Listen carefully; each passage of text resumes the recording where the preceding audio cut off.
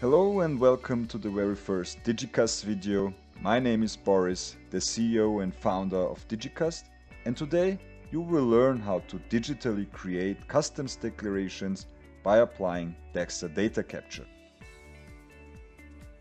So let's get started.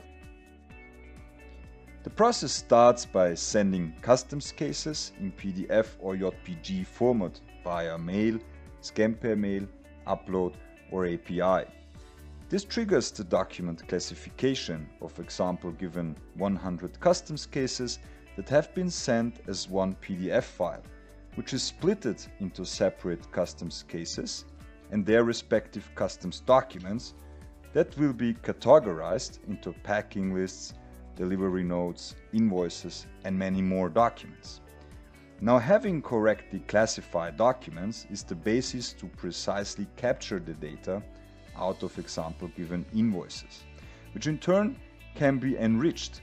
However, before data can be enriched, it has to be further structured, as can be seen from a semi-structured invoice table.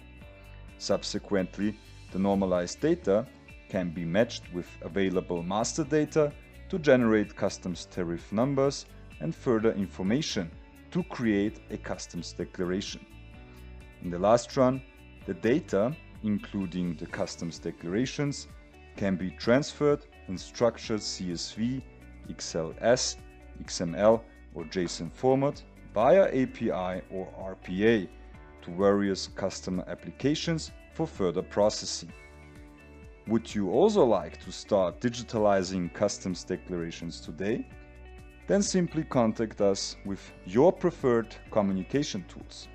If you want to stay up to date about our latest news, subscribe to the Digicust YouTube channel. Let's digitalize customs clearance together.